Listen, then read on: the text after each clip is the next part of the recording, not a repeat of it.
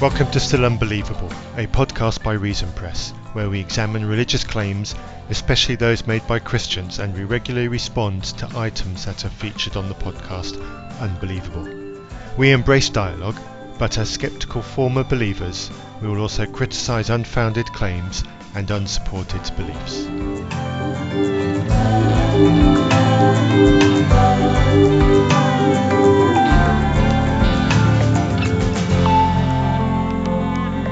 Hello everybody and welcome to another episode of Still Unbelievable. This is your regular host Matthew. I am without Andrew this week because Darren is joining me as special guest host.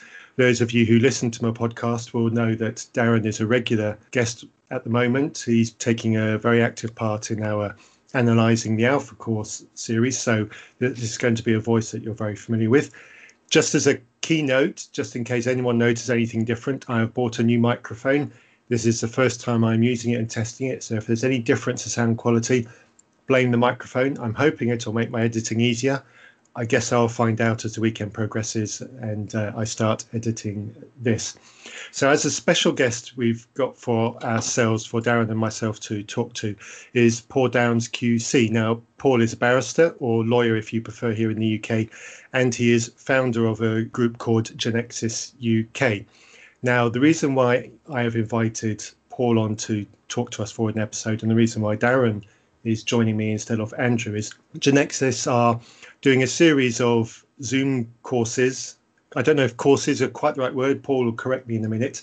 We've done them for 2 weeks, and I think we've got another 5 weeks of courses, so 7 weeks in total, examining different aspects of evidences for Christianity, both from philosophy and for science, and inviting people to be challenged about what Christianity claims and to see how they feel about it at the end of it. So those of you who are listening to this podcast and listening to our Alpha analysis series, Genexis is different to Alpha. It focuses on very different things. And my personal opinion is it goes into much more technical detail than Alpha does. And I'm actually appreciating Genexis for that. So with me having said that, Paul, welcome to Still Unbelievable. Thank you for joining us. Pleasure. Nice to be with you. To correct anything that I might have incorrectly said, tell us a little bit about Genexis, a little bit about yourself, why you founded Genexis and what the aims of Genexis is.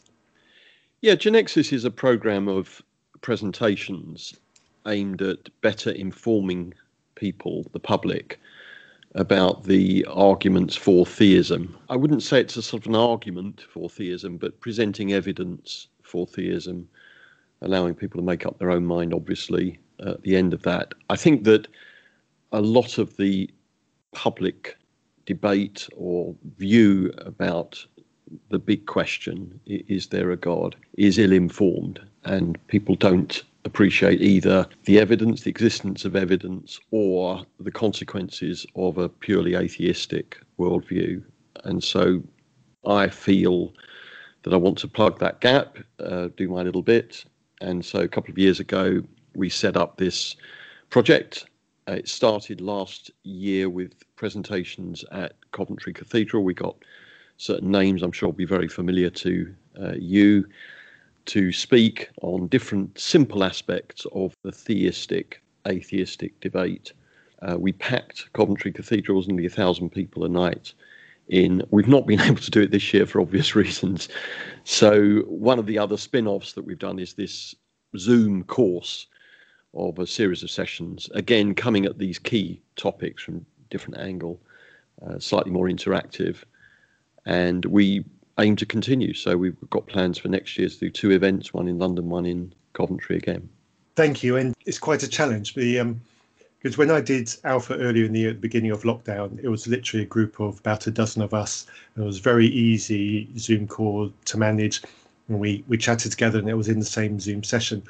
With what you're doing with the Genexis Zoom it's on a much, much bigger scale. I don't know how many were on there Monday just gone. It was at the last count that I saw, it was well over 70 people on it. I'm sure it went up beyond that. And then you're breaking us off into small groups and then bring us back again. So there's quite a lot of technicalities to manage there. I think I logged on about 15 minutes before it was due to start, and you were there managing various people with the technical issues they were having and doing a job that was good enough that I would probably consider you as our help desk person at the job that I do. And listeners know that I work in IT, but I'm sure it's not a job that you would want full time. Well, And, I'll bear that in mind. if the practice implodes at any point, I might give you a call. I certainly didn't envy that. So managing a really big Zoom call like that must be quite a technical challenge. But I'm really glad that we've got technology to do that. So from the technical perspective and the responses to the format that you've got, because it's obviously very different to how you did it last year. Do you have any thoughts on how that went? And is it a format that you would be tempted to carry on with when we're allowed to actually see each other in real life? Yeah, we definitely will have the at least annual event. And the vision is that it will be UK based for the next year. And then we'd want to do it internationally after that, take it to the States and the Far East. So that's the vision, yeah. And that will be Zoom as well as physical presentations? No, that would be a live physical meeting. That would be okay. But the course idea is something that we do want to develop separately and in parallel, but the main focus will be these hopefully large-scale conferences. I think it's worked quite well with Alpha. I think they've been very pleased with the response of it, and I think they probably intend to do something like that as well. And I am only attending your Genexis because it's online and convenient. It wouldn't be convenient for me to go to London to visit. So you've only reached me because of that. And well, I'll see if I can tempt you down next year, Matthew. I'll buy you a beer afterwards. If it's for a beer, I'm sure I can do it. It's so rare that I get into London, genuinely, but I'm sure we can create a special environment for it, and it will be really great to meet you in person.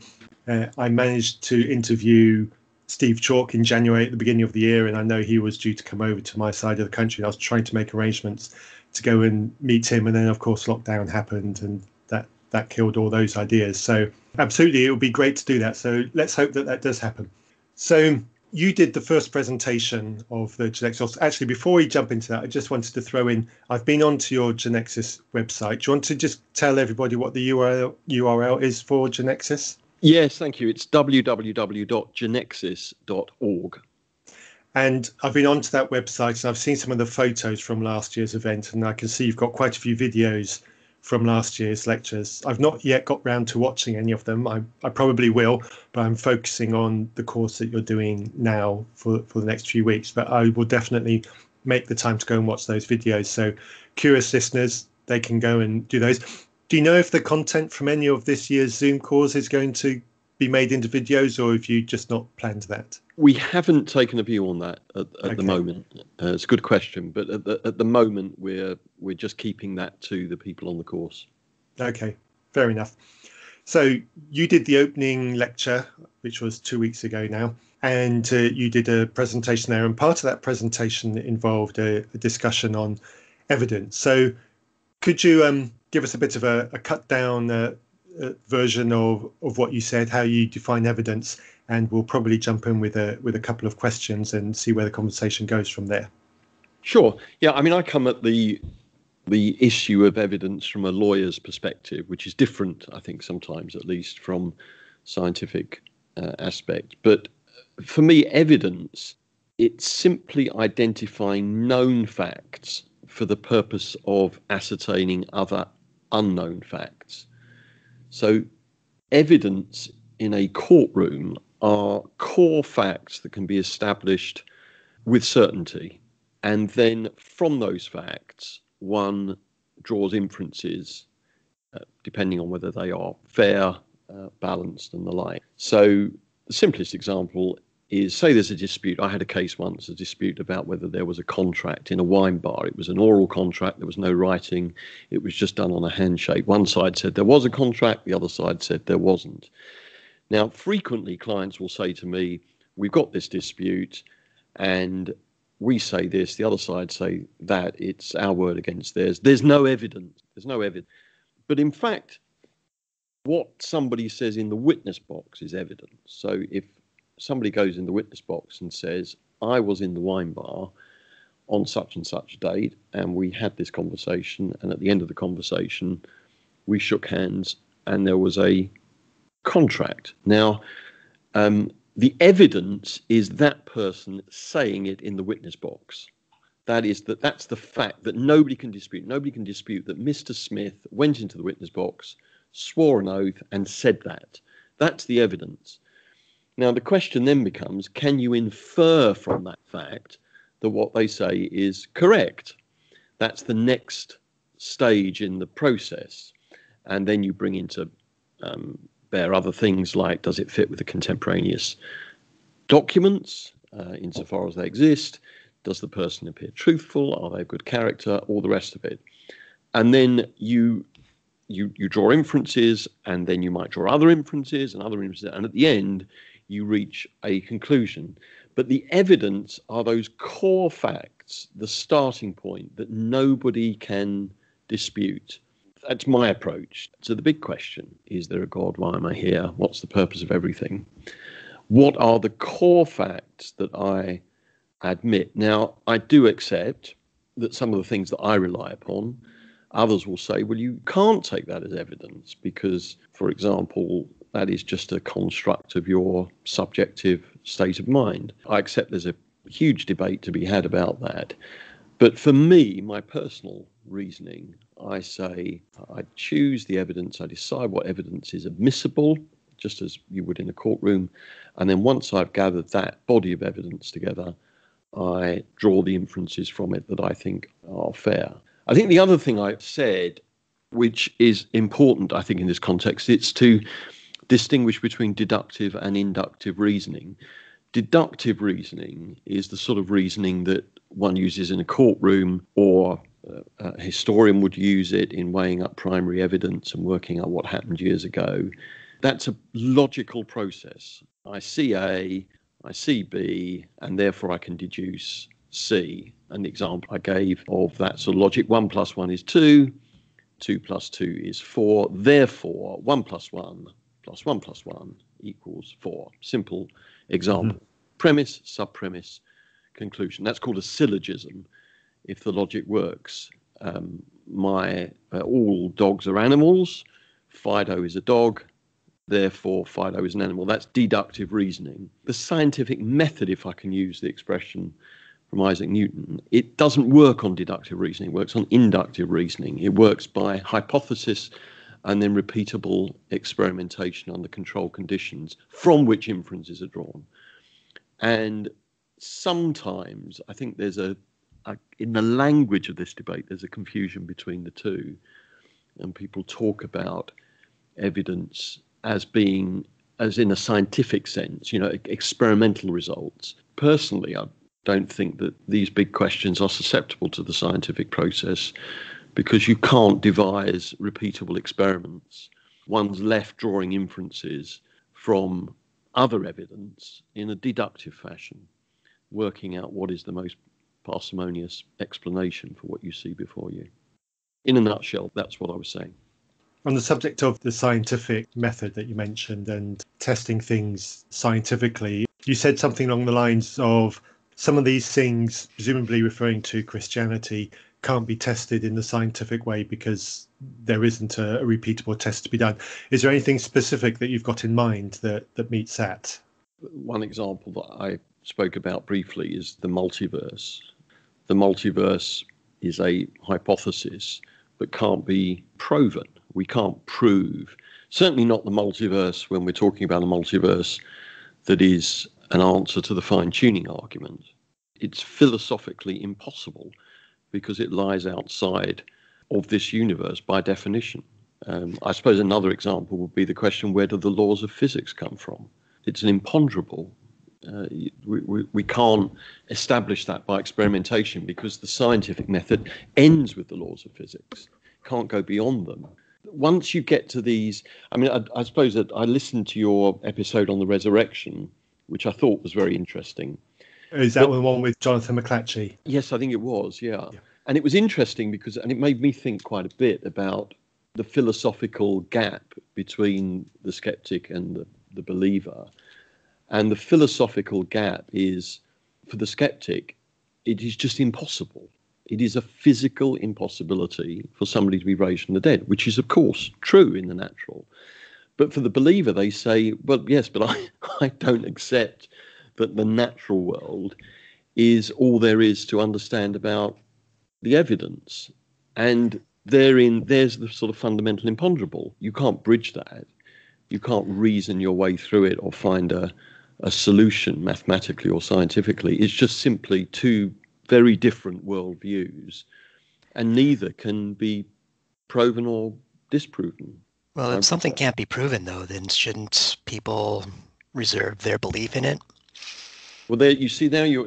This is the burden of proof difficulty, and Bertrand Russell's teapot and the like. But that logically doesn't work when you're addressing a fundamental binary point, a yes or no question. I've just tossed a coin. Is it heads or tails? I say to you, I believe it's heads. And you say, well, you've got to prove that. You've got to come up with the evidence. Right. And then the evidence for that would just be pointing to the coin that's already landed, right? The point I'm trying to make is that in order to establish a default position, because the burden of proof assumes there's a default position, innocent till proven guilty, that sort of thing, you have to establish the default position. You can't just claim it and assert it. You have to establish it. So you can either establish it from the inherent probabilities, or you could establish it from public policy. That's, innocent till proven guilty.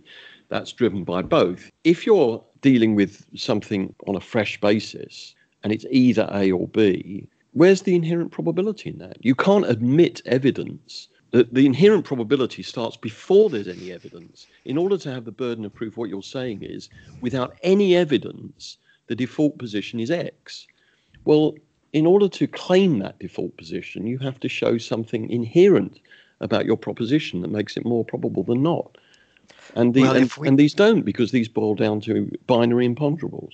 Well, if my claim is that fairies exist, then the default position on that, since no one's ever seen or touched a fairy, would be that no one knows whether fairies exist or not, right?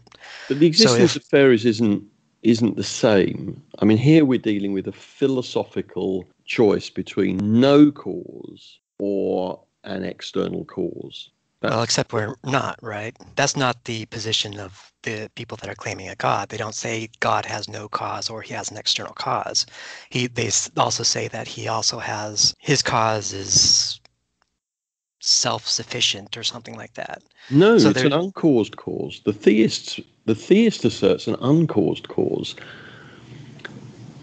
Right, but the existence of God is not, the theist doesn't sit down and say, they will say this for the universe, but they don't actually say it for God. They don't say, well, the options is God has no cause or he has an external cause.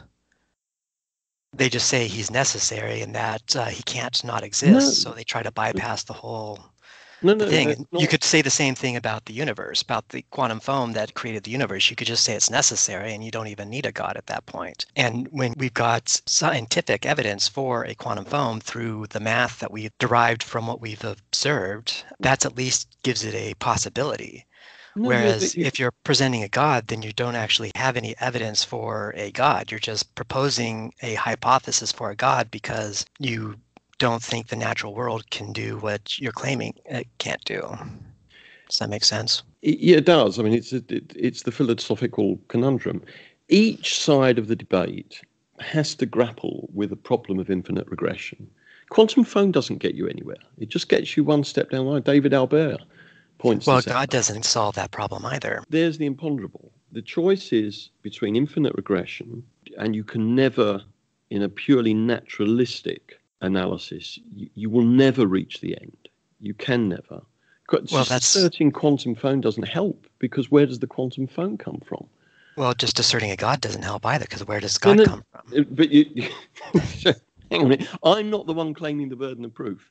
I'm not saying you have to believe in God unless you can prove your atheism. That's not my perspective. So I'm not saying you have to. I'm not trying to prove quantum foam. I'm just offering that up as a mathematical deduction that scientists have come up with that's actually deduced from the math that we have shown to be accurate about the universe. Let me ask you then, where does the quantum foam come from? Where do the laws of physics come from? Why does it have to come from anywhere? If God doesn't have to come from anywhere, then why does the quantum foam have to come from anywhere? So you saying that there is no beginning, that the laws of the universe have always been there? I'm not saying that. I'm saying it's a possibility. Of course it's a possibility, but we've got to decide where the burden of proof lies. And for you to assert that the absence of a God, in inverted commas, is inherently more probable, you've got to tell me something that makes it inherently more probable. And you haven't. Well, I have. We No, have. you haven't. You just asserted quantum foam, but you can't tell me where it came from. I haven't just asserted quantum foam. You keep saying that, but I haven't just asserted quantum foam. Quantum foam is a direct deduction from the math that we have shown to be accurate about the universe. It's not just something someone made up. It actually comes out of the math of relativity and some of these other mathematical constructs that we've created that describe the universe as we know it.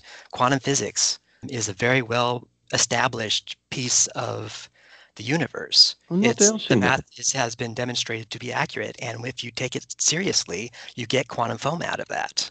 But I'm not doubting that. I'm not just making up a quantum foam. I'm actually presenting a real possibility from the deductions made by the math that we have shown to be accurate. Whereas you can't do that with God. You're not addressing the philosophical problem that you need to address. Just by asserting quantum foam, it's not meeting my point. Well, just asserting that there's a philosophical problem doesn't mean that it actually exists. I'm trying to explain what I'm getting at. There is a binary choice. However you construct it, you will always be left with this conundrum, which is a choice between no cause, no external cause, or just a purely naturalistic process. And the atheist, however far back the atheist goes, the question will always be, well, what caused that? And there has to come a point when the science and the maths runs out, because you can never use science and maths to go beyond our universe. But making up a God doesn't help with that. But just pause. Just pause. I'm not the one saying I've got the burden of proof on my side. You're the one, Darren, saying you've got the burden of proof. So I'm not saying... if you're presenting a God, you have a burden of proof. No, but you're just asserting that. Why? Why is it inherently more probable that there's no... No, explain this. Why is it inherently more probable that there is no God than there is a God? Because no one has presented any evidence that the supernatural... You're just asserting the burden of proof again. All you're doing is saying, okay, the burden of proof is on my side because the burden of proof is on my side. Tell me why it's inherently more probable that there's no God. Because you cannot provide any reason to believe that a God actually exists. Just asserting the burden of proof again. Okay, can I try and jump in here and take it on a different angle? I get what you're saying, you're both saying, and it'll be interesting to unpack that more, but I just want to try and take it on a different angle and rewind a couple of steps. You mentioned, Paul, earlier the difficulty of the infinite regress, and I accept that there's a challenge there with infinite regress. I think there's a point there where the infinite regress chain gets broken, and that's at the point of time, because time as we experience it is inherently a property of the matter of the universe within which we exist. So everything that we know, everything that we love, everything that we experience is dependent on this relentless forward stepping of time, and time only marches in that one direction. So we have this linear progression of things, and some things happen before other things, and things are caused by things that happen before them. But this gets really complex and really difficult when we get to post Big Bang or post inflation, whichever model you want to talk about. And when we get beyond that, time as we know it, as we experience it, as we love it within our universe, ceases to exist. So it seems to me that trying to talk in terms of causes to that point where there is no time creates such a challenge that we're probably actually incapable of doing it. And the idea that there could be things that cause themselves in a place where there is no time kind of makes sense to me. And I hope my crude way of explaining this makes sense. So do you think, Paul, that is sufficient to break any kind of infinite regress that we might have from a materialistic point of view? I agree that time is a massive challenge because, as you quite rightly say, what caused the Big Bang? Well, or what was before the Big Bang? Well, hang on a minute. There is no before the Big Bang because that's when time as we experience it and know it started. That's not actually... So now you're correcting me, Darren. Okay. Can we just pretend it is for the purpose of this bit, then we can go further into certainly what Matthew said and described is what I would regard as pretty conventional. But anyway, so it's a neutral factor.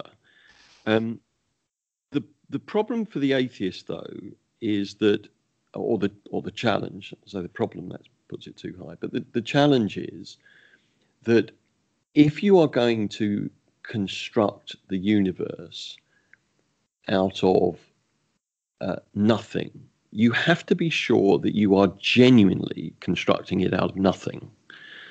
And relying on the laws of physics, quantum foam, whatever else, is not bringing the universe out of nothing. Why do we have to bring it out of nothing? Well, let me finish. The alternative is to say, well, there is no beginning. There's a sort of like some sort of stasis position that means that you don't have any cause. The human way in which we would think about things as having cause and effect runs out when you get to the very start of the universe, which is fine. Logically, I agree. But it sort of goes against the evidence, because the evidence that we have, most cosmologists point to a beginning. I mean, this was why the Big Bang was such a problem for atheists. They didn't want a beginning. They wanted this sort of static stasis that had been there for all time. But what the evidence we have is that there is a beginning. And so that is why I personally believe that the Big Bang, the start of everything, is more consistent with something external giving rise to these things. And then there's no problem with cause and effect because I've identified the cause. Well, for one, cosmologists don't think beginning is the beginning from nothing. They just view it as the beginning of our universe. And they view that beginning from our universe in most models from a quantum foam. But where does the quantum foam come from? Why does it have to come from anywhere? Exactly. So therefore you're saying there's no beginning. Well, if we're to take relatively seriously, then no, there is no beginning. There is a first point in time, which is the Big Bang, but there is no beginning. I disagree with you that most cosmologists don't think there was a beginning. I mean, there's all sorts of debate about what the beginning looks like. Right, and when they're saying beginning, they're saying the first point in time. They're not saying from nothing. Yeah, but it has all the hallmarks of the beginning. If you talk to the man on the street... I don't care about the man on the street. They're not experts in the field. Well, all this stuff is so susceptible to sort of affirmatory bias and all these sort of very human things. Well, you laugh, but well, yes, because you're presenting a god. I mean, and you want to talk about. Well, you tell me, Darren, where's in it? You constantly sort of scoff and say, well, the burden's on me, but you haven't given me a single reason why. If you are saying that a God exists, then yes, the burden is on you. So why is it on me? Because you're making the positive claim that a God exists. It's not my job to prove you wrong. It's your job to prove that your claims are correct. Why is it inherently more probable that there's no God than there is a God? Why? And don't just assert because the burden's on you, because you're just asserting the conclusion to make your premise. Well, I'm not asserting anything. I'm recognizing a fact that if I ask you what is the probability of a God existing, you won't have an answer. And so I'll prove that right now. What is the probability of a God existing and creating the universe? It's an imponderable. Exactly. So I'm not just asserting it. Anyone you ask is not going to have that information. So to say that God is more probable when you don't have a probability for God is logically incoherent. No, I think we're across purpose. The whole debate that we had was, where does the burden of proof lie? And I said, and I think you accept, that in order to claim that the burden of proof favours your side of the argument, you have to point to something in the inherent probabilities that mean that in the absence of any evidence, the default position is suit your thesis. No, I never said that. So The where do you default get position the is we from? don't know whether God exists or doesn't exist. So if you're going to say no God exists, you have the burden of proof to prove that no God exists. If you're going to say a God exists, then you have the burden of proof of proving that God exists. Well, then we're very close. I mean, I would put it slightly differently, but I think we're saying the same thing, that it's a binary choice, that it's imponderable. That is to say that each individual, no, there's not a mathematical proof that is going to win the consensus of all right-minded thinking people. Then why are you trying to claim probabilities then, if there's no mathematical consensus? No, I'm saying that, no, you've misunderstood me. I'm saying there is not an inherent probability.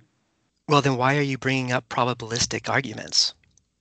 No, so I'm saying there isn't an inherent probability. I understand you're saying that, but you say that and then you bring up probabilistic arguments at the same time. I'm asking, how do you square that circle? I don't think I have. I mean, I've not. What probabilistic argument have I brought up?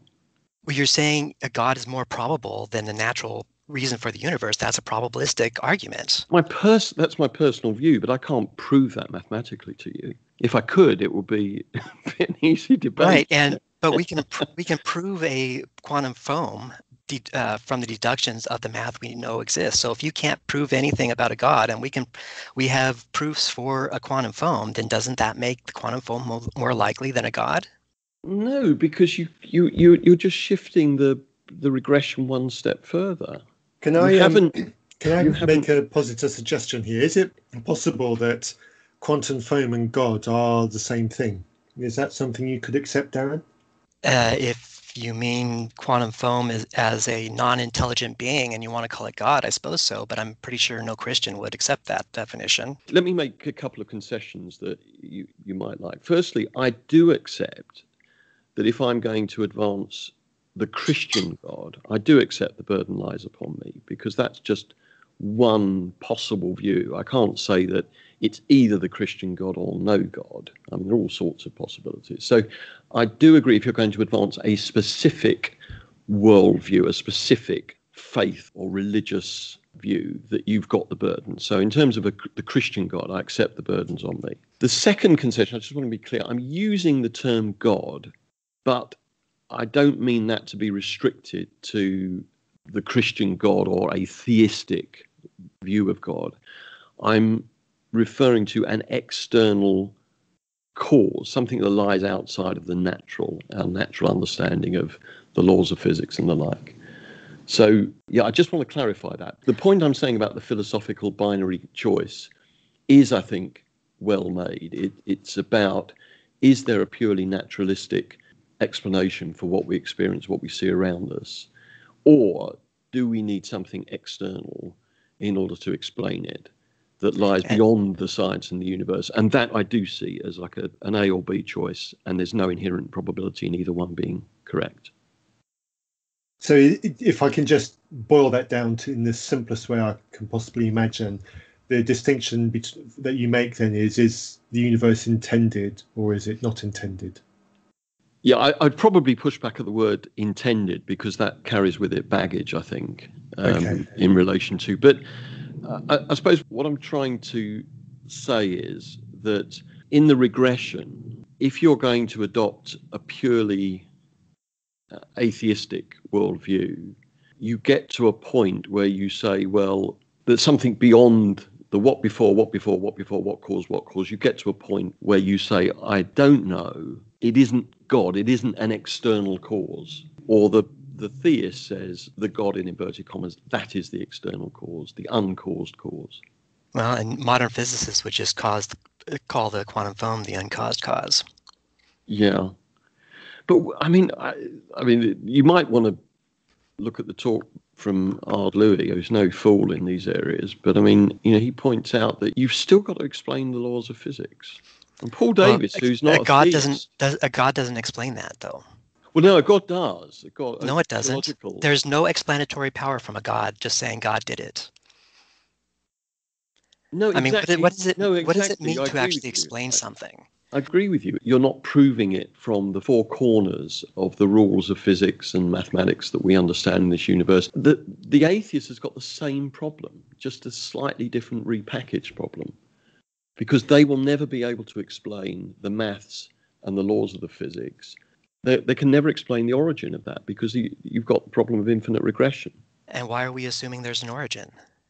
You keep asserting that there's an origin, but you haven't demonstrated there is one. The whole scientific endeavor is concerned with explaining things, why they're there. Well, even yes, if the explanation is it's always been there, even if you've got to go for a stasis sort of explanation, you're still giving an explanation. Well, what if I just take the normal theist way out and just say that the quantum foam is necessary? That's not the theist's explanation. God it usually is for God. That's why they say God is uncaused, is because he's necessary. No, I mean, you see, this is a mistake that many atheists make. They see the reason for a theistic worldview as being driven by the need to find a creator. And I mean, that's plainly not right. I mean, it doesn't fit a huge number of world religions who have a pantheistic approach. That's driven at the Christian. Well, three world religions that have a theistic approach: Christianity, Judaism, and Islam. But I mean, that's not theism. I mean, that's just one part of theism. The reason I think that mankind reaches out for something beyond himself has more to do with the fact that man is a moral animal, and you need something external in order to rationalize morals. Can you demonstrate that's actually true, or is that just an assertion? Well, Hume, I mean, it's conventional moral philosophy for hundreds of years. Hume reasoned you can't get aught from is.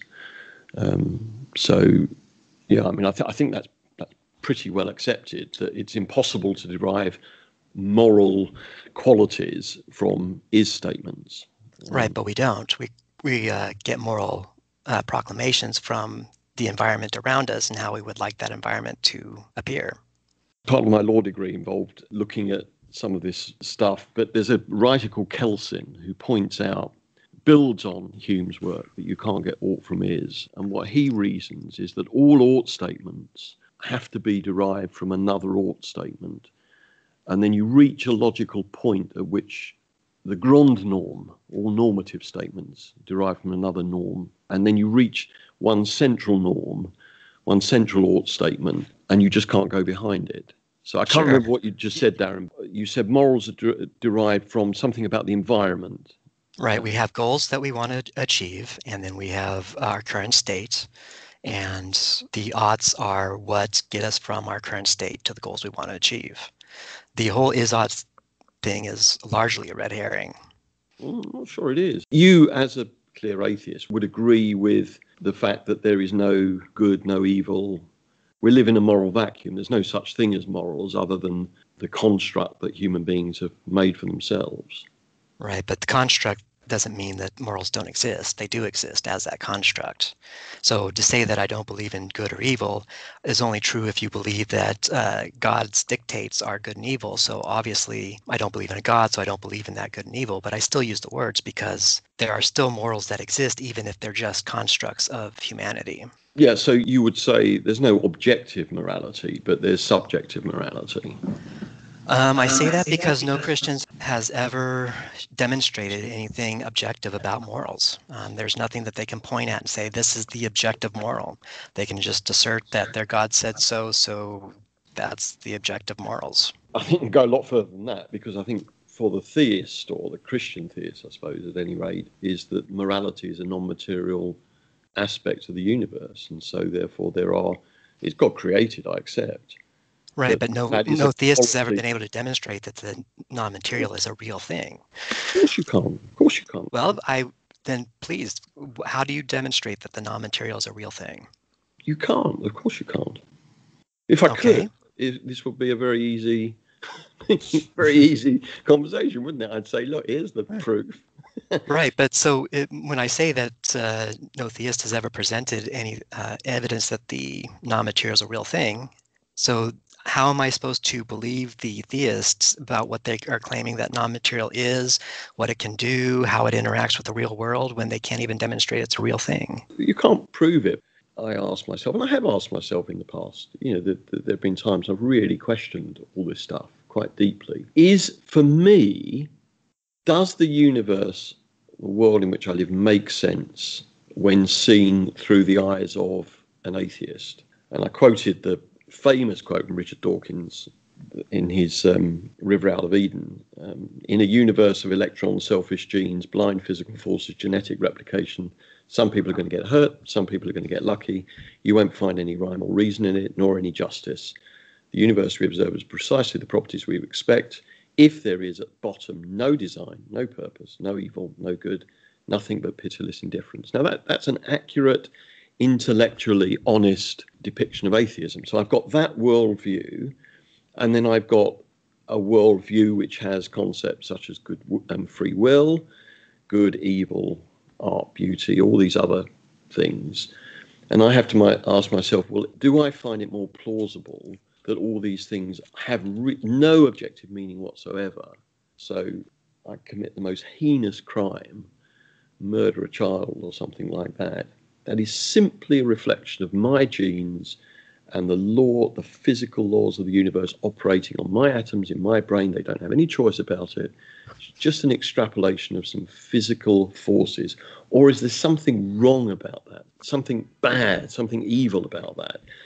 And it's a personal view, but I find the latter more plausible. Now, you can perfectly point out, and you'd be right to point out, the fact you find it plausible is simply just a further layer of a construct that your brain is telling you it makes sense, and you can't trust your brain in that sense. And that's perfectly rational. But I have the choice, don't I? I'm the decision maker in this. And I do think that a world without justice and suffering, right and wrong, free will, all these things, it doesn't make sense to me. Right, but under an atheistic viewpoint, you're not lacking all of that.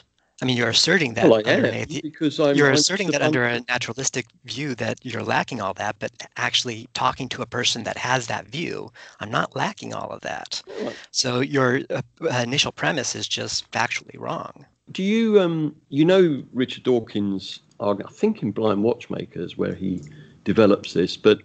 Yeah, he also enjoys art and beauty and everything else. He has this view of humanity that we are just really our genes, and the phenotype is simply something we've built around the gene to propagate the gene.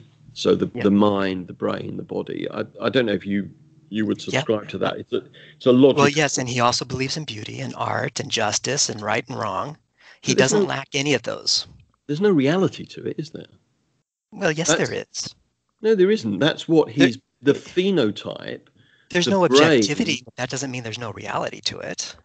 The brain, which is simply, as the bird builds the nest, so the gene has built the brain saying and expressing and maybe even persuading itself that there is such a thing as beauty and art and right and wrong. There's no reality to that. It's simply part of the way the gene will propagate its replication and survival. Can I just jump in there? Sorry, Darren. Is the beauty. I just had to jump in on it. What do you mean, Paul, by the phrase "there's no reality in that"? Because for me, reality is... There's no objective reality to it. It's all subjective. And what would objective beauty look like? A lot of things I find beautiful. I don't think that the point. Well, you're saying it's subjective. So what does objective beauty look like? Is it something we can touch? The DNA. Is it something we can measure? It's beautiful. Well, yes, but that's a subjective claim about the world around you. Beautiful. We're talking about, is there such a thing? Right. Right. Our brains interacting with the world is what most people call beauty. I mean, let me ask you this, Darren. Do you think that there's such a thing as free will? Well, no, I'm a determinist. As far as I can tell, things are, you're either determined to do what you're doing or you're not determined to do what you're doing. And if you're not determined, as far as I can tell, that means random. And neither random nor determinism gets you to free will, as far as I can tell. Well, I think you must be right about that. On atheistic view, that must be right. Well, under a theistic view, that's right too. On what, sorry? On a theistic view, that's right too. No, not if there's a spiritual aspect to the whole. Well, because the spirit's either going to be determined or random. Neither way gets you to free will. Well, I disagree with you. I think that moral accountability, concepts such as justice and evil and good and all Okay, that so stuff how do you get to free will depend on then? free will. That there's a spiritual part to mankind. All right, and what does adding a spiritual part add? How does that get you to free will? Well, because it means that the things that I do are not simply the product of the atoms in my brain obeying the laws of physics. Right, but they're obeying some sort of laws, right? No, I think that there's a spiritual aspect to this. It's a Right, but non-material aspect to the the universe. spirit has to follow some sort of laws, right? I mean, there's going to be some sort of laws that describe how the spirit works, Well, I right? mean, theologically, no, because theologically, the whole point of free will, man has choice. So the spirit is completely random? On the contrary, there is free choice. Well, I'm asking what the laws of the spirit are, because you're saying that the laws of the physical world prevent us from having free will. So you're saying that the spirit has no laws that keep it together? I mean, what is this spirit made out of? How does it work? What does it do? I mean, how do we determine that any of this It's a is like real stuff? non-material. It's a non-material aspect of the universe. Okay, what does that mean to the be a human, non-material aspect of the universe? well, just what I've just said. It's something that lies outside of the atoms and electrons that make up Okay, so what the human frame. so what is it made out of then? There is If an not electrons and unseen. atoms. I mean, what do you want, Darren? I mean, Well, you're making claims about how the universe works as if you know how they work. I'm asking, how does it work? I don't know what the substance is of the spirit of a man or the non-material aspects of the universe. I think that they are not susceptible to scientific inquiry or mathematical construct. Okay, so how does the spirit prevent the physical world from determining our decisions? How does that work? How does a man's spirit and free will cause them to make a decision? Mm-hmm. I don't know.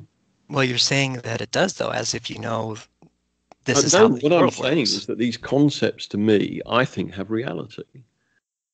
Right, If you I mean, if we're talking about evidence, which you defined as facts of reality, then if you're going to believe something, shouldn't you at least know how it works first? the point about evidence is that one decides what one adduces, what one has as part of the admissible body of evidence you're going to look at. Now, personally, I think that a universe where there is no free will, no evil, no good, no design, no purpose, nothing but pitiless indifference, no justice, no suffering, all of these things that many, many atheists sort of take for granted as part of their worldview. Many atheists assume that you can rationally deduce these constructs from external reasoning, a godless universe, and you simply cannot. And for I me, don't know, I have. well, I don't think you have, Darren, to be honest. I think what you Well, do is I mean, you, I have. you, You're you saying that it's impossible, but I have. So I'm not entirely sure well, all you why do is I say, should well, think it is. I believe in good and evil, or I live my life as though there's such a thing as good and evil, therefore it exists. But Well, because there's I no have reality to preferences it. and I understand what makes me feel good and what makes me feel bad. I know the chemicals in my brain that produce those feelings. I know how the outside photons that hit my retinas and cause my brain to react in different ways because of the chemicals that are in there. I know But how when you don't have free will, do you? I have a will. I don't have the libertarian free will that theists are usually talking about when they talk about free will. When you do something, you're doing this Mhm. podcast, Right. when you're arguing for the perspective that you want to argue for, all of those things are simply the atoms in your brain obeying the laws of physics, aren't they? Yeah, just like your computer produces simulations of entire worlds just with the Yeah, atoms that are inside it. a sophisticated computer. Well, I don't subscribe to that worldview. Well, that's Can I fine, jump but in here on the to free say, will thing? Because we've touched on that a couple of, or sorry, you guys have touched on that a couple of times. It's fascinating here listening to you guys go on. But I'd like to challenge you directly, Darren, on the free will thing. And you know already that I share your view on free will, but I would also acknowledge that it feels like I have free will, regardless of what I believe about free will. It feels like my will is free. Do you accept that we behave quite often as though we actually do have free will, and we ignore the fact that we are determined a lot of the time? Is that not good enough to think that we might be wrong about what we think about free will, and Paul is actually right? He's just more advanced than us? I don't see how free will is even logically possible. Because But we Paul, often feel and we often act as though we do have free will, regardless of what we might think about it. right, but just because we act like we do doesn't mean we actually do. Okay. I mean, I agree with that. I mean, what I find with these debates is in truth, they expose that a lot of these issues are not scientific issues at all, but philosophical issues. And whether you're talking about the resurrection or the Big Bang or free will or all the you just the end buffer comes with the atheist who says, well, it's everything is in the natural and it's atoms and electrons and the like. And the theist says, well, that doesn't make sense to me. I might not fully be able to explain it or even put my finger on it, but that doesn't make sense. I think there's something more. And that's just the philosophical difference. And you can't resolve it because you're quite right. I totally agree with you, Darren. The fact that I feel as though I have free will doesn't mean I have free will. The fact that I feel as though some things are good and evil doesn't mean that there is any reality to that. The fact that I see something beautiful and have a sense that there's an objective beauty, or listen to music, or all these things, none of that, it doesn't prove anything because it's all subjective. So I can't establish the objective from my subjective state of mind, but I can ask myself, as the judge in my own cause, where does the evidence lead me, and what do I feel more plausible as a worldview? And my own position is that I think it's more plausible as a worldview with these things built in, having objective reality. Well, and the evidence points the opposite direction. No, it doesn't. Yes, we does, The and evidence is I'll explain the imponderable. evidence. Depends Right. what evidence you want. I Well, agree the brain if is you're made going up to of chemicals. say, if you're going to say that I exclude from the evidence my own subjective impressions, then I think you're probably right about that then. But Well, I choose not to exclude that from the if evidence. just give me a moment, I can actually explain what the evidence is and why neuroscientists all over the world are like 99% atheists because of what they found. Because we know that the brain is a chemical machine. We know that when we add dopamine to the system, we feel happy, and when we take it away, we feel sad. That's how antidepressants work, drugs, alcohol. That's how all that works. That's why we change personalities when we have brain injuries. It's why we can actually watch memories form. And if we take out that memory, it's gone. And if we put it back, that memory all of a sudden turns back. And we know that all that chemistry that happens in our brain works on the laws of physics. Now, what we don't see is, because we know for a fact that the brain works on chemicals and electricity, what we don't see is anything adding in any electrical impulses or chemical reactions into the brain from outside. We don't see that, which is what we would expect to see if there's some sort of spirit or something affecting how we make decisions.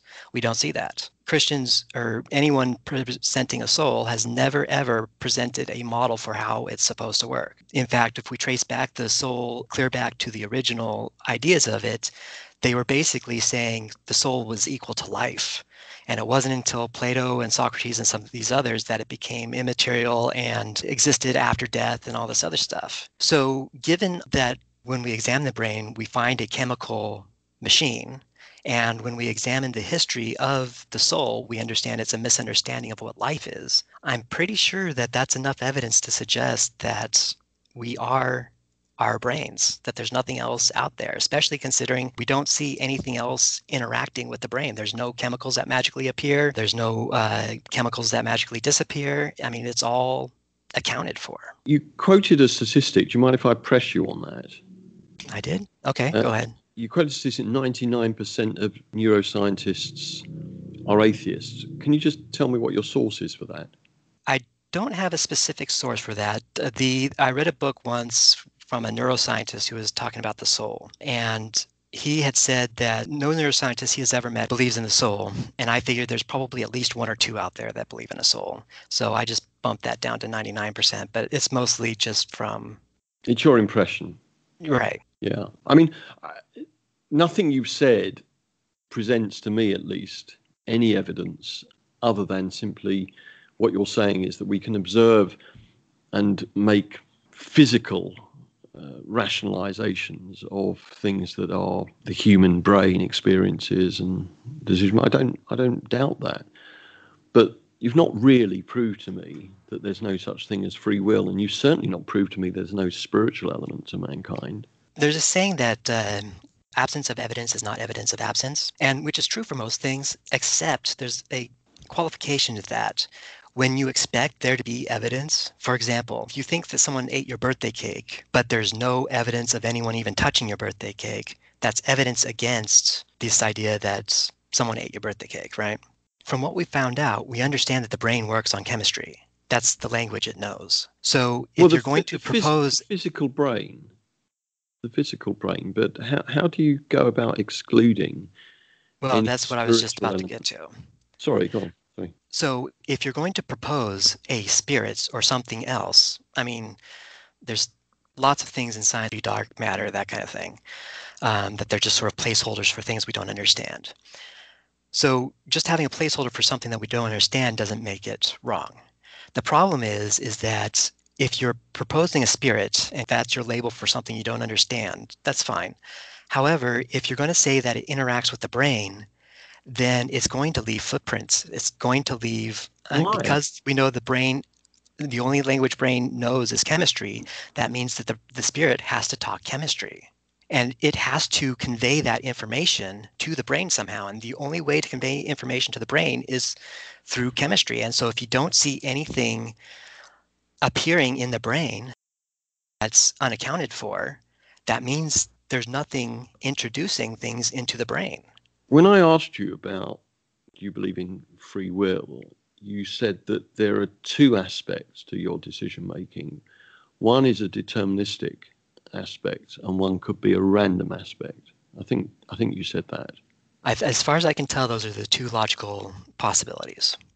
So random means happens without any discernible cause. In most cases, yes. In this case, I'm using it to mean no determinism at all. Yes, all right, that's fine.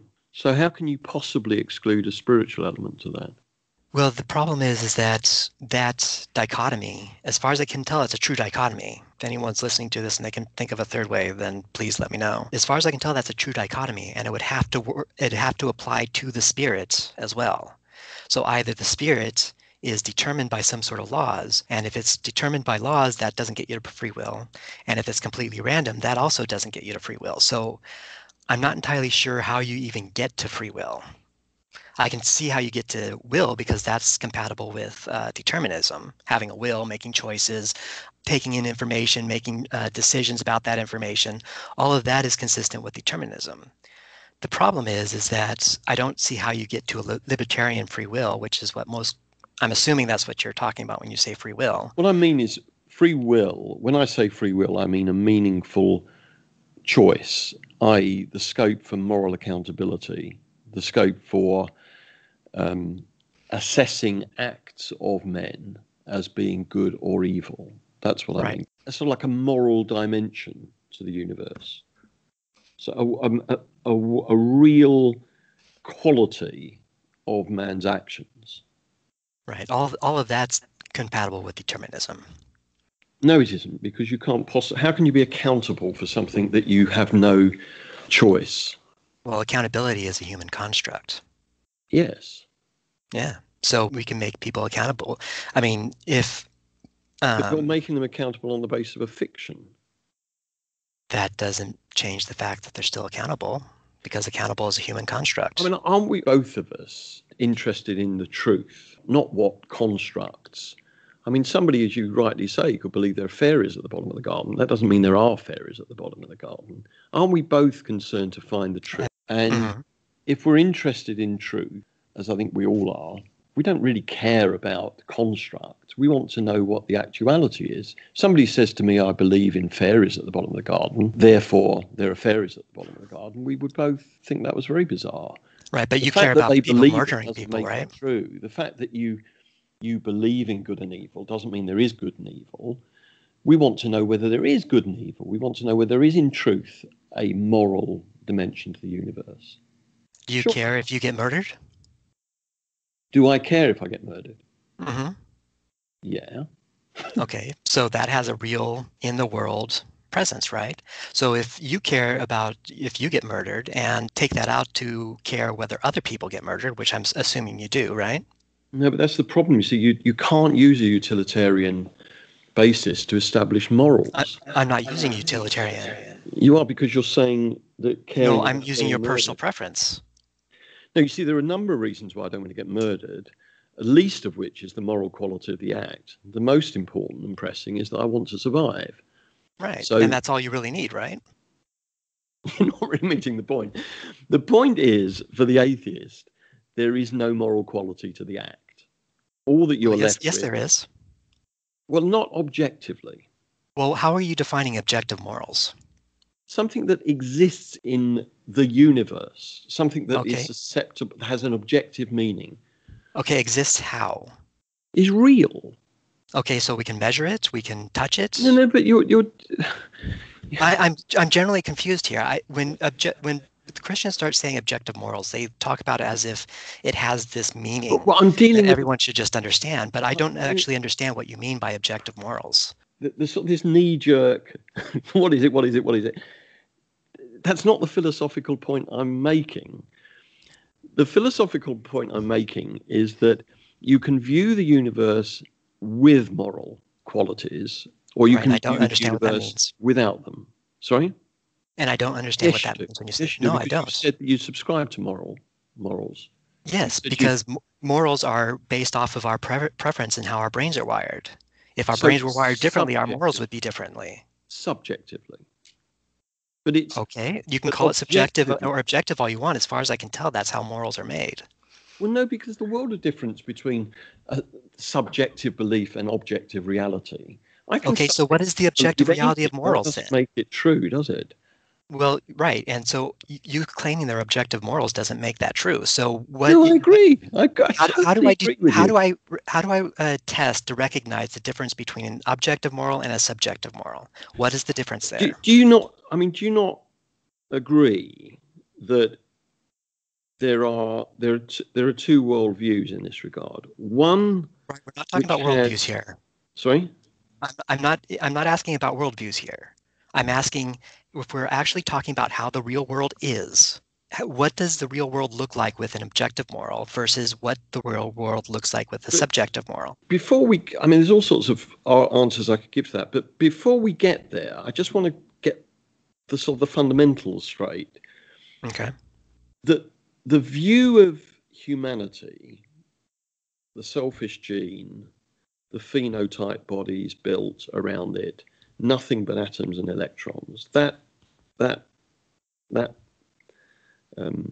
view of the world, atheistic view of the world, there is no room in that construct for morals other than what the genes have created for themselves to perpetuate their survival. Is there?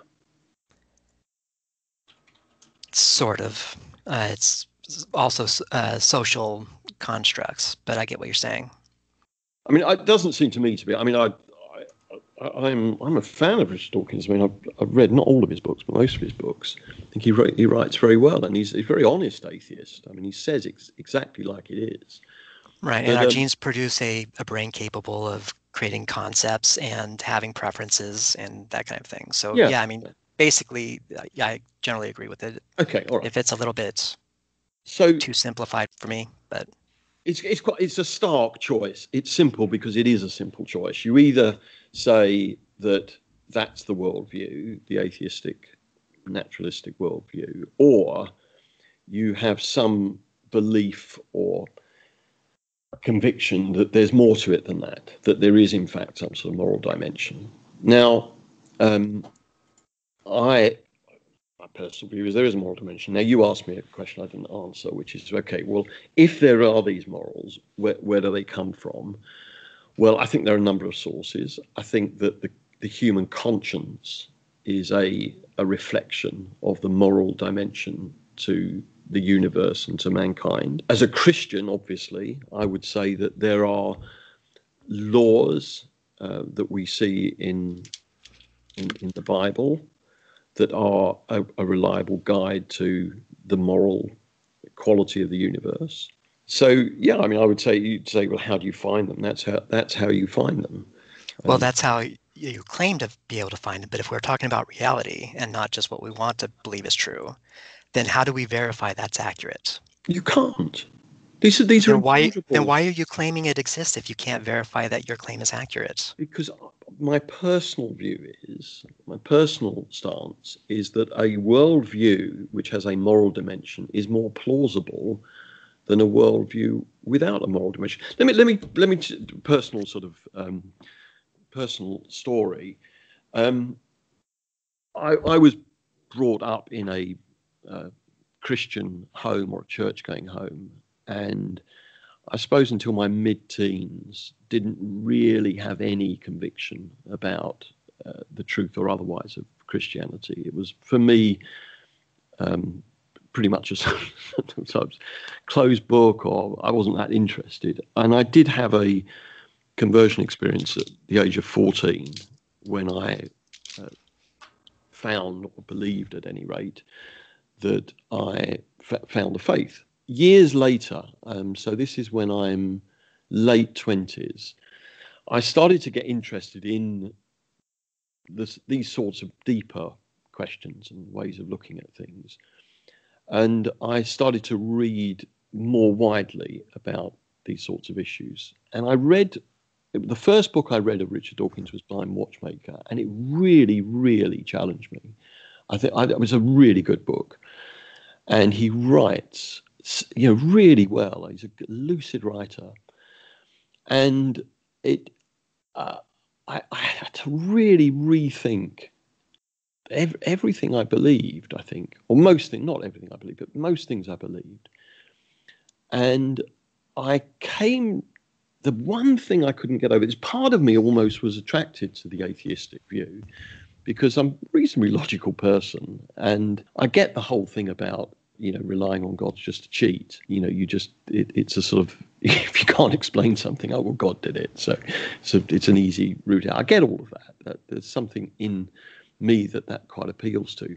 The one thing I couldn't swallow, I couldn't get over, was this problem of morals, free will. And it's not that I can't intellectually get over it, because everything you say, Darren, I totally get that. I don't have any problem that, but there's something more fundamental within me. Now, it may be just that this is me as my construct and my sort of brain. My genes have told my brain that you've got to think this way. But I've got to be honest about it, haven't I? I am the judge in my own cause. I have to weigh the evidence. I decide what evidence is admissible and what's inadmissible. And I admit into the body of evidence these sorts of questions, these moral questions. That's all I'm saying. I'm not saying I can prove it. And I'm not saying that there's anything I will ever say that will convince you. I don't think there is. I'm just saying personally, that's where I come out at. But you understand that when you start making claims about how the universe works, that there's objective morals, that there's a spirit that gives us free will, and all of the evidence that we have points against that, you understand why your claims about it being plausible are a little bit dubious to an atheist, right? This is my quarrel with, I mean, this is one of the reasons I set up Genexis. Assertions are made like that, which when you drill down into them, just do not stack up. Well, except I asked you what the evidence was for a spirit, and you couldn't give me any. I asked you what the evidence was for objective morals, and you couldn't give me any. So, I mean, it's not like I'm just asserting this. I'm actually interacting with you and finding that you're not presenting anything. The evidence I have is that I have a choice, a binary choice. Right, but that's not evidence according to your definition. Just let me finish. When I view an atrocity, so the Holocaust, or that you probably won't know, but when I was reading Blind Watchmaker, it wasn't long after the Dunblane massacre where somebody with a gun walked into a primary school and shot a load of children. When I see atrocities like that, I find it impossible to reconcile my reaction to them with an atheistic view of the world, a Richard Dawkins view. I cannot do it. That's the point. Now, it is not unfair for you to say that I am giving too much weight to my subjective impressions. That is a perfectly plausible thing. And it's perfectly plausible for you to say that I am wrong to admit those feelings into evidence. I'm just telling you that's the way I see it. I mean, I find it implausible. I find it implausible that in a universe which has so much in the way of patterns and apparent logic, and it makes sense, it's comprehensible, I find it inconceivable, personally, this is my own personal view, that is all just random. When I look at the DNA molecule and the beauty, the elegance with the way it replicates itself, I just struggle with the idea that is all just an accident, just a fluke. Yeah, when I look at the fine tuning, no, Richard Dawkins accepts we may never know, he says, we may never know how life began. When I look at the fine tuning argument, and it just so happens that the universe that we inhabit, and it is the only one we know about for sure, the universe we inhabit is fine tuned for life to an incredibly improbable degree. I find all of these things start to fit together, and they fit together around a theistic worldview, and they don't fit with an atheistic worldview. Well, they do fit under an atheistic worldview, but the problem is that everything you've presented there is not evidence. It's incredulity about what you're seeing, but your incredulity is not evidence because you defined evidence as known facts. It is evidence. It is evidence if I'm the judge. Right, but you haven't. Your incredulity isn't a known fact about the universe. It is to me. Well, it doesn't accurately reflect the universe, though. Just because you can't imagine it doesn't mean it's. And to say that it isn't plausible under an atheistic worldview is just false. I happen to be an atheist. It's perfectly plausible under my worldview. Yeah, no, I agree with you. I didn't start out, and I don't pretend to be able to mathematically prove the theistic worldview. It's not how I come at it. Let me tell you, a good friend of mine who some years ago fell away from the Christian faith and was coming around to an atheistic view. The one thing he couldn't get over, which kept him from going down that route, was the idea there's no meaning or purpose to the universe. But that wasn't the point of my story. He said something that I think quite insightful. He says, if you want to believe something, you ask yourself, can I believe? And if you don't want to believe something, you ask yourself, must I believe? And I can't show you, Darren, any evidence that will compel you to believe, because I think you come at it from unless you can show me something that means I must believe, I won't believe, and that's fine. Well, no, I don't. And to be fair, I'm coming at it from the other direction as well. This is why I mentioned affirmatory bias. I think everybody's guilty of it. I don't actually hold that position.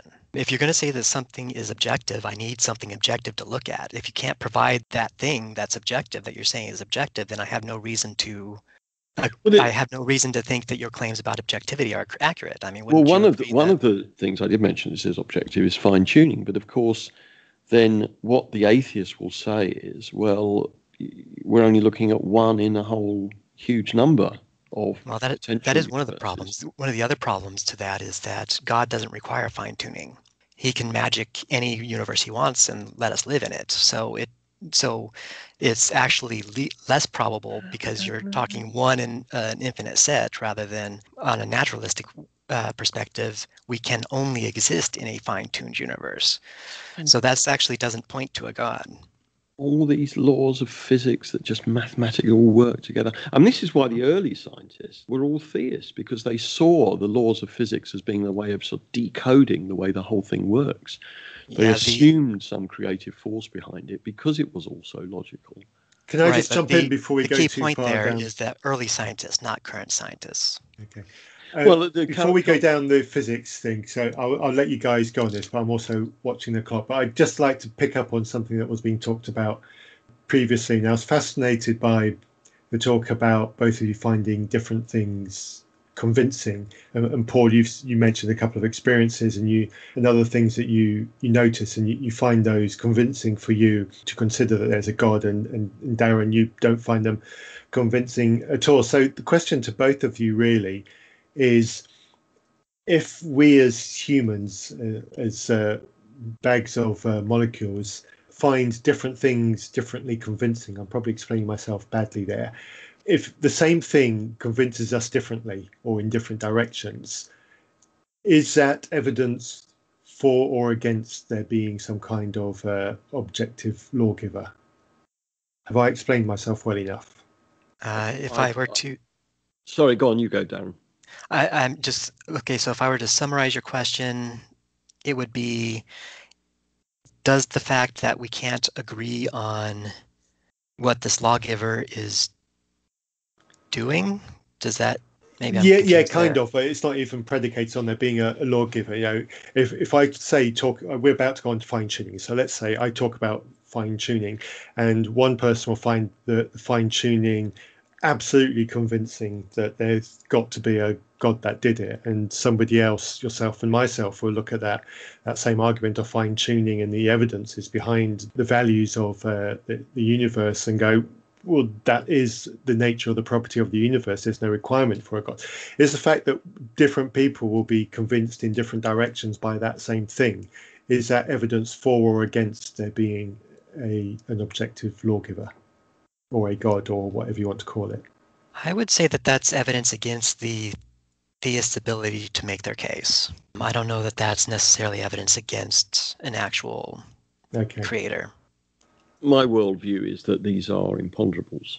I would invite any fair-minded person to look at the evidence and work out what worldview, theistic or atheistic, fits best with what they observe about the universe and what they experience themselves as part of their life. You cannot rationally prove or disprove either worldview. I can accept that. It's certainly a challenge, and that's why we have conversations like this, and let's enjoy the dialogue and the challenge. And maybe one year there'll be a scientist that wins a Nobel Prize by finding that answer, but at this moment in time that answer doesn't exist, so we can do the best that we can. Letting you guys go back onto fine tuning, and that's going to be the subject of the next episode of Genexis that you're doing, which is this coming Monday, which is going to be presented, if I understand right, by Justin Briley of the Unbelievable podcast. Now, just to throw it out there, my view on the fine tuning of the universe is I don't find that convincing at all of there being a God. And you mentioned, Paul, about how everything really fits together and it works together. My response to that from the naturalistic point of view is along the lines of, well, our universe can only exist when things work together. Any universe where these laws don't work together is a universe that's going to fail before it's even begun. So the properties of the matter of that universe, they have to work together. There's no other way that the universe can exist. So I'm very comfortable with there being a natural universe with these things working together. Is that the anthropic argument? I think it's along those kinds of lines, yes. If there wasn't fine-tuning, we wouldn't be here to observe it. So therefore it's a neutral point. Okay. Yeah, it's effectively that. The answer to the anthropic principle is that it's misused frequently, I think, by atheists. I love the great example that Douglas Adams gives, which is that the puddle believes that the hole is made for it. Now, that is a very poor example, because that's not the anthropic principle at all. The puddle's mistake lies in not appreciating cause and effect. It was explained to the puddle that the hole was there first. It was explained about precipitation from the sky and how the viscosity of water works, and the rain has come down. The puddle would then be disabused of its misconceptions. Nothing to do with the anthropic principle. It's to do with cause and effect and inherent probabilities. I like the philosophical example that's given of the man facing the firing squad. 50 guns trained on him, and they all miss. Now, somebody might say, well, of course, The anthropic principle tells us that if you hadn't missed, you wouldn't be here to wonder about it. But that's not a very intellectually satisfying answer, is it? One wants to know why. Did they miss accidentally? Did they turn away? Unless you can show that the anthropic principle only works if you can resort to huge probable opportunities. So if, for example, you could show that the chances of all 50 executioners missing was 1 in, I don't know what it would be, but let's say it's 1 in 10 billion. And if you could show that throughout the world this was happening in huge numbers, such that over a fairly short period of time billions of people will have been executed by 50 firing squads of 50, then you can deploy the anthropic principle. But you need, before you can deploy the anthropic principle, you've got to have something else. And that's why, obviously, you'll say, well, the multiverse, of course, comes to the rescue. But there you are. I mean, the multiverse is simply a hypothesis. It's not evidence. Well, it's no less a hypothesis than God is. No, I agree. Look, lawyers, we call it the Aunt Sally's, where you're setting up a position. I'm not saying I can prove to you these things. I totally accept these are all imponderables, and you have to do your best. You look at the evidence, what you regard as evidence, and you try and work out what worldview fits best with your instincts. And in that sense, your worldview is as valid as mine. I don't really like the anthropic principle, although it does sort of answer the question, the incredulity that comes along with the question. But I think the main problem with the fine-tuning argument is, one, God doesn't actually have to fine-tune the universe. Like I mentioned earlier, he could magic pretty much anything into existence and we could live in it. Two, the universe really isn't fine-tuned for life. It's, if anything, it's fine-tuned for black holes, if nothing else. And I think that the probability that people give for it is just bad math, because they never provide a coherent model of the universe when they start figuring out the probabilities. For example, if you take string theory seriously, then our universe has a 1 in 500 chance of existing. But because the string theory directly entails a multiverse, the probabilities of getting our fine-tuned universe is 100%.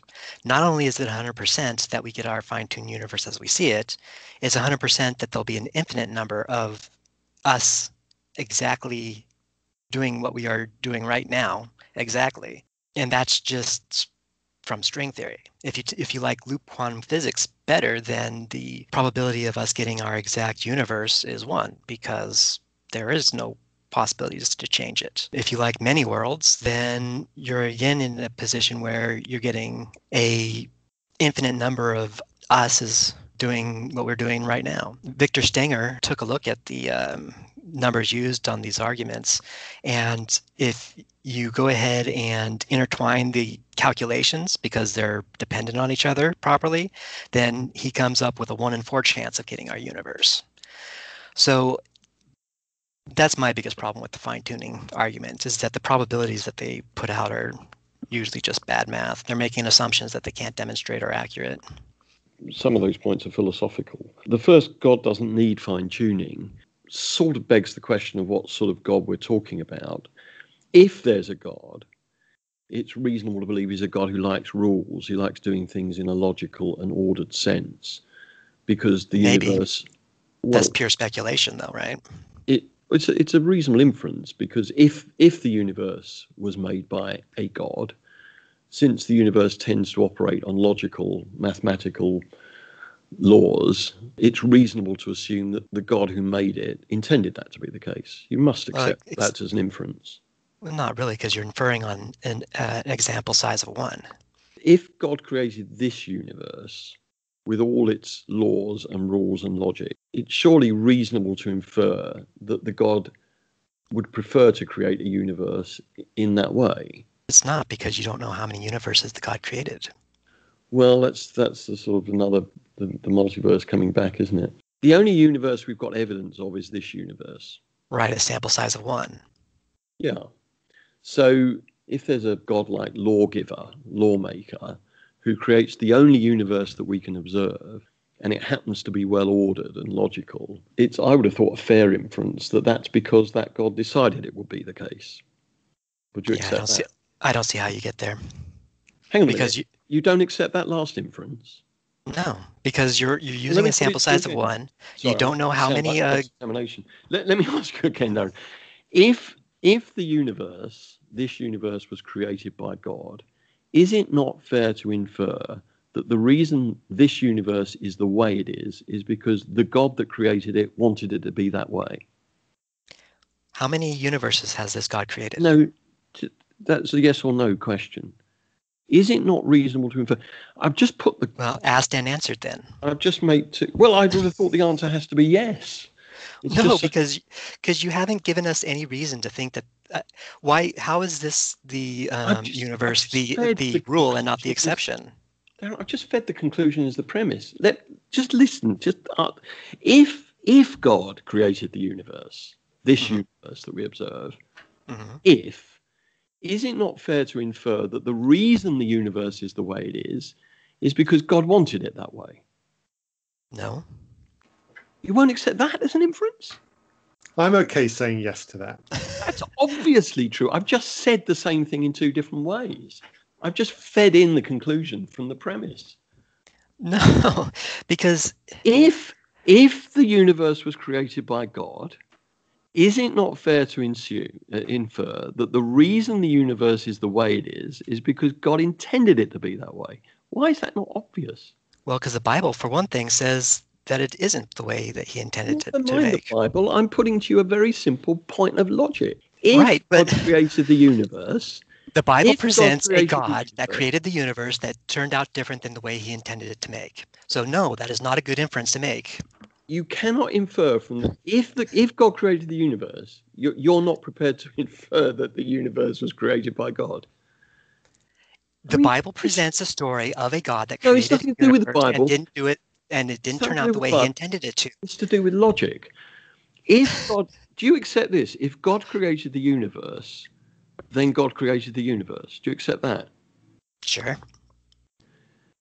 So if you create something, surely the inference in just the use of the English language is that the person, the creator, is responsible for the thing created. Would you accept that?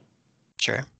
And if they're responsible for it, it means that the thing created, its attributes and characteristics will be attributable to the creator. Sure. Well, then you've just accepted what I said at the outset. No, because you added intent on there. You hadn't gotten to the next step. Did the universe that the God created, was that what his intent was? And you can't infer that by what was created. Because I can create a lasagna, but if it comes out a black brick, that's definitely not what I intended, even though I was directly responsible for it turning out to be a black brick. Honestly. I mean, that to my mind, that is just a very, very straightforward inference. But anyway, you don't accept it. Do you want to clarify for me a little bit, Darren, what the difficulty you've got is? It's just around the intent part, is it? Yes, it's completely around the intent, because like the cooking example, just because you intend to produce one result doesn't mean that's actually what you produce. And there's also the Bible. The Bible clearly states that God intended one type of universe, but because we sinned, we ended up with a different type of universe. So the intent is actually important there, because you can't just assume that this universe was what he intended. But that wasn't... Okay, yeah, I think... sorry, Paul, can I try and clarify? This will test me to see whether I've understood. I think Paul is just talking about the physics of the universe rather than the post-Garden of Eden and what happened on this world in humanity. Right, but those are examples of how you can get something different than what you intend. I was just simply pushing back at your first proposition that God doesn't need a universe that's fine-tuned. But if we're talking about a God that quite likes laws that are logical and work together... Right, but you're assuming intent there. He does... If we're talking about a God that quite likes logic and likes to do things that work mathematically, if we're talking about that sort of God, then he does need a universe that's fine-tuned, or at least he wants a universe that's fine-tuned. Maybe. You don't accept that's a fair inference? you're talking about an intent of a being you can't even demonstrate is even real. It's sort of like me saying, well, No, but it's a if philosophical. string theory is true, then we would expect to see what exactly we want. Well, sure, if you were intending a competent God that intended a reasonable law-giving universe, then that's what we would find. Okay, maybe. It's a But philosophical debate. You can put your hypotheticals where you want, and that's well, all I've yes, done. but I can also hypothesize universe creating pixies. I don't know that that's necessarily relevant to what we actually see. No one's talking about universe creation pixies. We're talking about whether the fact that your point, God doesn't need a universe that's fine-tuned, and I'm just making, I would have thought, perfectly fair philosophical argument. Right, but I'm not introducing intent into that. I'm saying that according to the mythology, he is physically capable of creating any type of universe and putting life in there. Yes, and that has nothing to do with his intent. But based on the evidence we have about this universe, it rather suggests... Sample size of 1. Yeah, exactly. Exactly. Right. 100%. Sample size of 1. And if the God created a billion universes and none of them are like this one, then any inferences you're making about this sample size of 1 is completely useless, right? Do you think if there is a God, Darren, if there is it fair to infer he, she, whatever, is rational? No. That's not even that isn't a fair inference. You have no evidence of a rational God. No, but it's a philosophical debate. So you're sort of saying, well, because we are rational. So what facts are you inferring from to get this rational God? Well, it's surely more likely than not that the God is rational because he's created a rational universe. How are you determining likelihood when you haven't even determined the facts that you're inferring on yet? Fair inference. It's just from just logic. It's just a That's fair not inference. Logic, that's supposition. Would you, if there's a God that created the universe, is it a fair inference that he understands how the laws of physics work? No. Even though he created them? I can create a lasagna. That doesn't mean I understand how all the heat and physics work. But I think, Darren, the point here... But Darren, you won't accept anything. If I asked you... I will not accept any speculation on intention. Of October, you'd say no. You're just like one of these witnesses who just will not accept anything.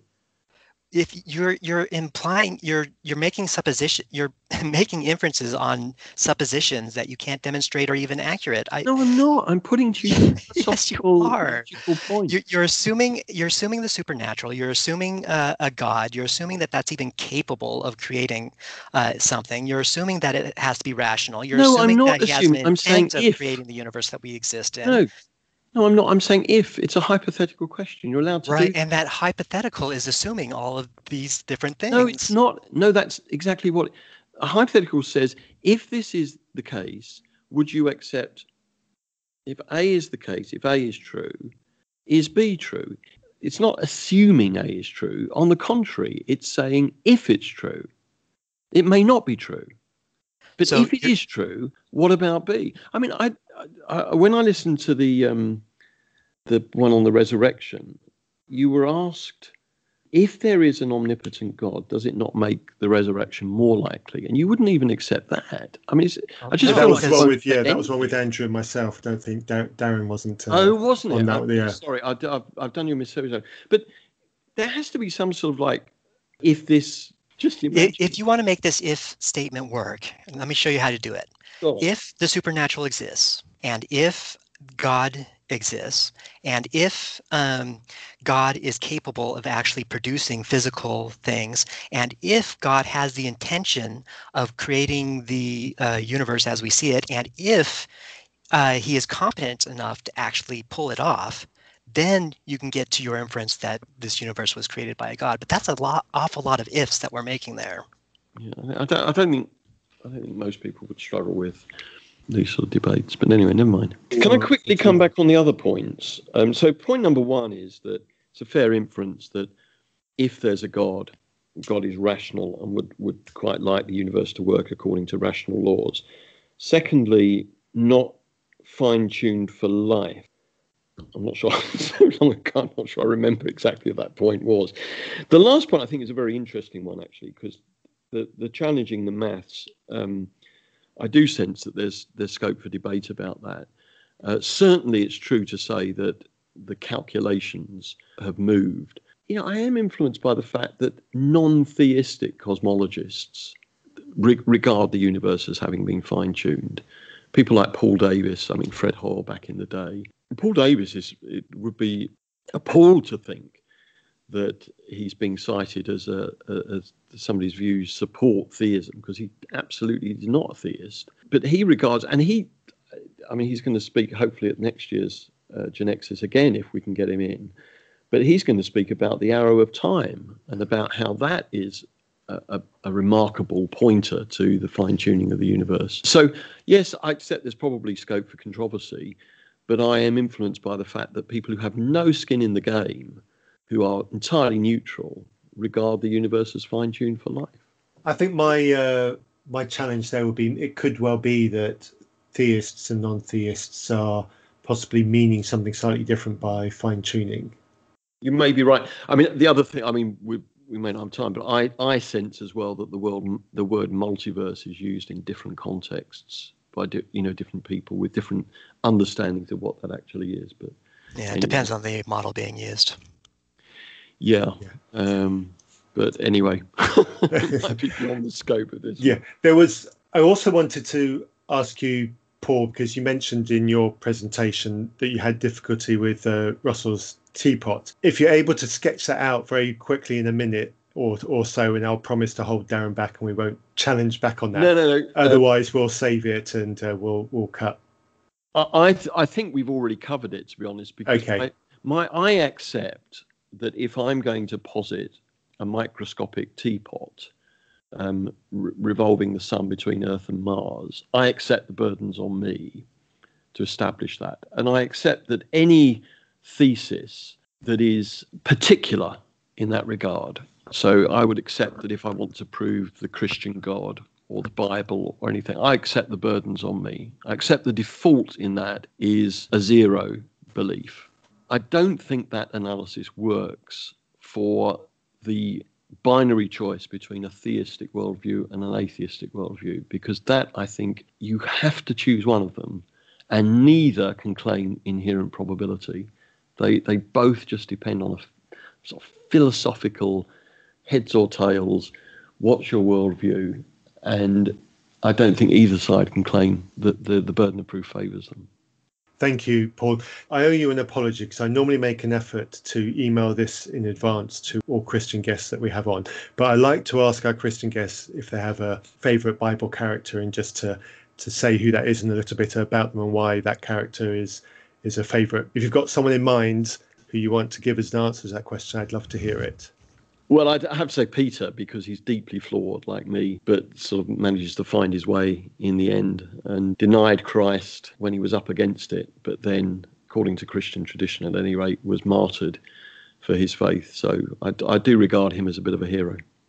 Right, and he's the one who Jesus said, "You'll be the rock of my church," or something like that. Well, am I remembering my Bible right? That's a Roman Catholic reading of that. The way I read that is that Jesus is saying, "I'm going to call you Peter," which means a small stone, and upon this rock, speaking of himself, I'll build my church. So, okay, that's an interesting angle. I don't think I've heard that interpretation of it before, Paul. I think I quite like it. But if you had a Roman and I've never been a Catholic, so the Roman Catholic would say, "Well, that was Jesus, making Peter the first pope." But I don't obviously subscribe to that because I'm a Protestant. Okay, thank you for that, Paul. And you've managed to keep the tradition of we've had no duplicates on any of the answers yet. Thank you for coming on. Thank you for the last couple of hours of dialogue, Paul. Darren gave you quite a hard ride there. Well, I'm not sure. I'm worried that I gave Darren a harder ride, so I'm sorry, Darren, if I did. Oh, no. Okay. No, if anything, I should apologize if I was an ass. No, you weren't. It's all fair, and I have to say that I've been really impressed with your both of yours, and it's just strongly held views, but your respect and the way you've dealt with me, and also from what I can make out the previous podcasts, you're both perfectly mannered, and I don't object to any of it. So well done. Thank you, you're a gentleman. Yeah, and I enjoyed your performance here too. I thought you did well. Well, I would very much like to continue this when we can over a beer in slightly less sort of formal situation. It'll be a longer train journey for Darren, but it's certainly possible for me when life is normal again. So just to finish up, thank you, Darren, for joining in, because you've been you've been on the Zoom calls with myself on the Genexis courses each week. So that's why you've come in here instead of Andrew, because Andrew hasn't been on them. So thank you for that, Darren. Thank you for being my bulldog this evening. Thank you again, Paul, for taking time to do this and for the effort that you do in Genexis. It's really appreciated. And just to shout out, you mentioned Ard Louis earlier on in the show. The link to that video to your YouTube channel will be in the show notes. So pop down there to see it, and onto your website, and that will also be in the show notes for all your videos. And until our next episode, thank you and good night.